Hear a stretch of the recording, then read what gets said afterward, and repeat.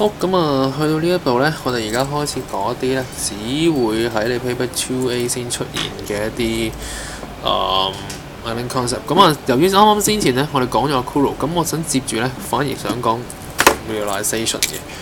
咁啊 realization 係講咩嘅咧？點解我接住講呢一個咧？其實都有啲含義嘅。咁啊，淨係 Paper 2A 啦。咁啊，先講咗個 definition 先啦。OK，咁啊 realization 咧，主要咧係同 revenue 有關嘅。咁啊，呢度睇一睇 revenue should be realized 啦。咁 when 係幾時咧？咁啊係下呢有3個情況嘅。第一個 when a sale is completed or service is performed。OK， 得唔得？即係話咧，要係個 service 係完成咗，或者咧完咗個 sales。咁第二樣嘢咧，就應該係個 amount 咧係要好清晰話到俾你聽咧，應該係點樣去處理嘅。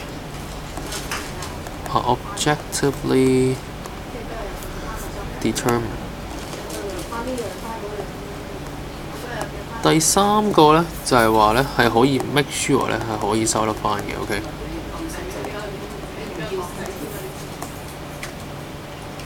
assured。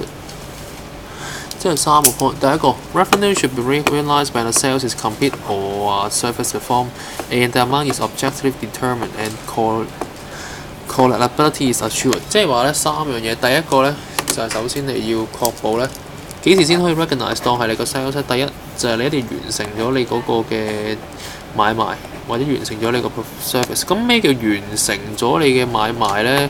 咁係咪就咁買啲貨出去，咁簽嗰張合約咁就係咧？咁嗱呢個咧就會牽涉到下邊嘅 application 啦，就係話幾時先可以 record 做 sales 咧？一定要有一樣嘢咧，就係話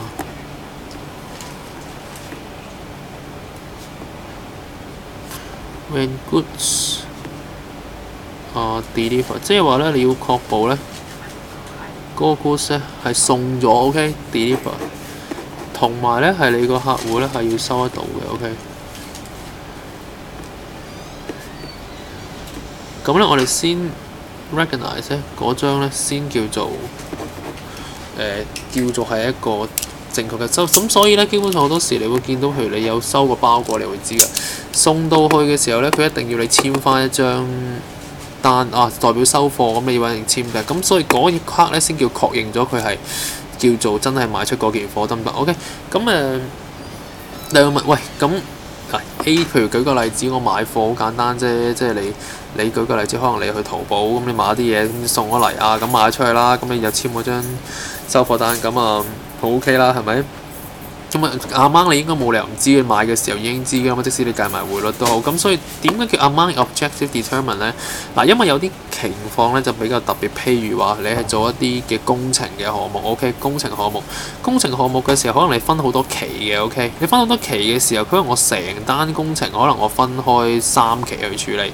咁我 phase 1 完成咗 ，phase 2、phase 3未做完，咁我係咪入晒3個 phase 嘅 amount 落去咧？冇可能㗎嘛，因為你 phase 1啱啱先完成，所以你 sales 係 complete。第二個 amount objective determine 就係話你咁咪去到嗰個位嘅時候，工程價值係幾多咧？咁所以你譬如 phase 1，咁我就咁入幾多數咧？咁所以呢個咧就要考個會計師嘅判斷，就係話個 amount objective determine 就基本上好多時咧呢啲 case 咧都係做一啲特別係一啲有不同 stages 嘅 project 咧，咁我哋咧就會牽涉到第二個、第三個 collectability assurance 呢個好簡單啦，就係話你 make sure 你嗰件貨賣得到，一定係收得翻錢先得。咁所以咧，我哋嗰陣時先會叫 realize。咁點解會有？咁所以你記得第二個 point 咧，通常我哋都會係去做講緊一啲嘅stages 啦。in 個 project 啦，即係話係邊一個 stages 咧 ？OK，sorry project， 即係過分嘅 stages in 個 project 得唔得？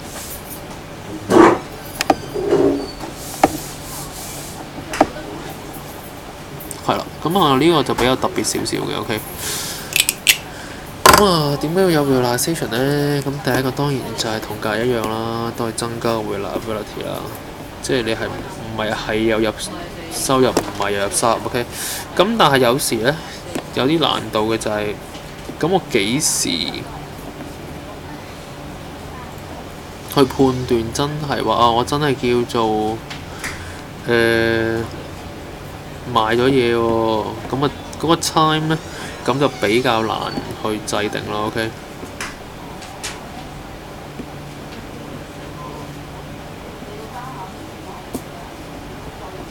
OK，咁所以咧realization 嗰個 point 咧就會係咁樣去處理啦。咁所以你會見到 realization 個 point 咧其實同 accrual 都幾似，因為佢但係記得一樣嘢咧好緊要嘅就係 realization 咧主力咧一定係講個 revenue 嘅 OK。咁所以你見到基本上 revenue 咧你可以搭 realization 落去咧多過比較大，而 accrual 通常咧佢會搭 expenses 咧嗰個 case 咧係會比較多啲嘅，而反而仲多過用知唔知 accrual 嘅話，一定係基本上都會對 for expenses 多 realization 咧，通常就 for revenue 啦。咁咧呢度咧，我哋咧就將嗰、個情況咧就 determine 話咗俾大家聽啦。